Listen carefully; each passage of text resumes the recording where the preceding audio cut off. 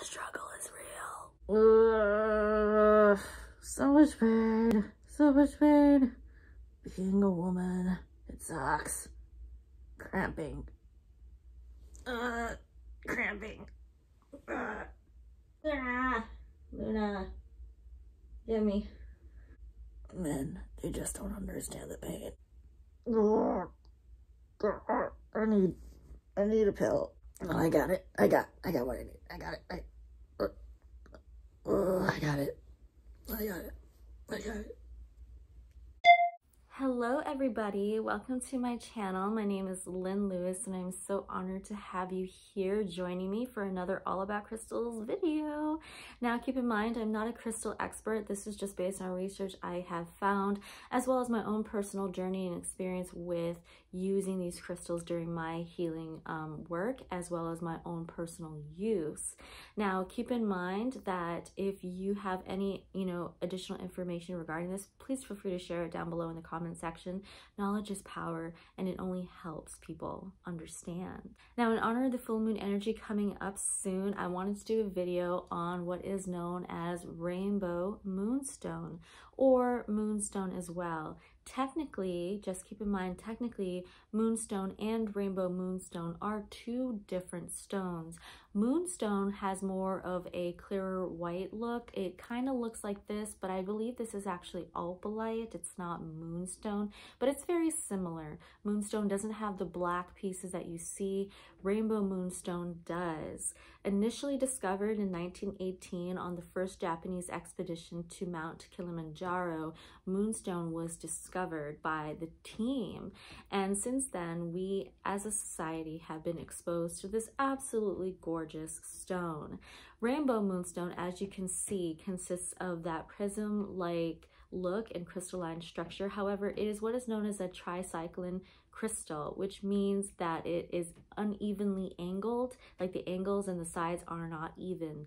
However, as you'll also notice, you'll notice the black pieces within a Rainbow Moonstone. That is actually consistent of labradorite. Labradorite is great for this type of stone because of how the stone's metaphysical properties work. So the labradorite actually is a good companion to the moonstone itself.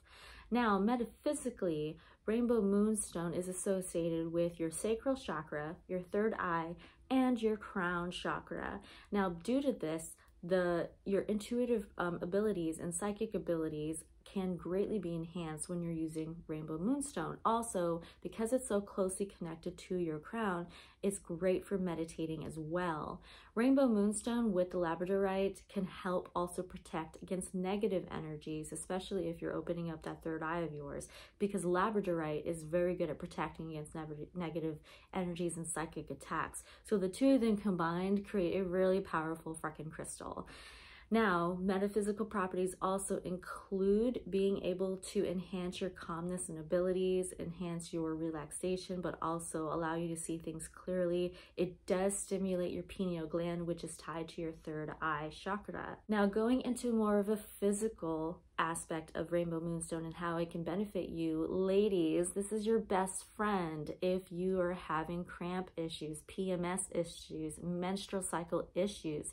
This is your best friend. Moonstone or Rainbow Moonstone, I find the two of them probably work hand in hand. It doesn't matter which stone you use or another, because both of them pretty much kind of work the same way.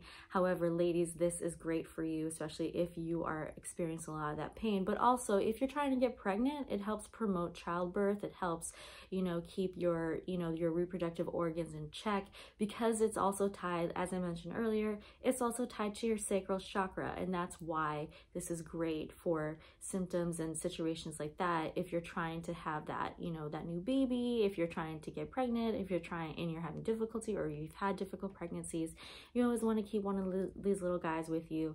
It really, really does help. I know I personally use this for, you know, my own little lady problems. Also, when it comes to men, you can use this, or ladies, if you have a man who needs to open up more, you can use this, sneak it into his pocket without him looking. They can use this to help open up more, rebalance their emotions, because what it does is it helps balance the masculine and feminine side. Men can definitely use this, especially if you have a guy that just doesn't want to open up. Another key physical trait that Rainbow Moonstones can also do is it can clear away toxins in your body. It helps the digestive system. It helps the nutrients responsible for helping you digest everything. It helps also with skin, hair, nails, and eyes. Promote those parts of your body, as well as enhances their you know, nutritional conditions. So these are great for aspects of your physical health in that regard as well. Now, Rainbow Moonstone doesn't normally come in a spherical form all the time. I just like the fact that it's a spherical form because it reminds me of the moon, and we all know what the moon is. And with the Rainbow Moonstone, it just made more sense to me for it to be the shape of a sphere. It can come as a size of it can come as a palm stone. It can come as a hard cluster, a raw cluster. It really doesn't matter. So any type of moonstone that you receive energetically, you'll notice that it is I just recharged and cleared this crystal this morning because its energetic field and level was like literally down here. It was not good. So I had to recharge and re-cleanse it. And now I'm just trying to gently feel its energetic field now. And I'm noticing that it's a lot better now. But that's all I have in terms of Rainbow Moonstone. I really hope that this information benefited you greatly. Sending you all love and light and wishing you well during the full moon. Bye.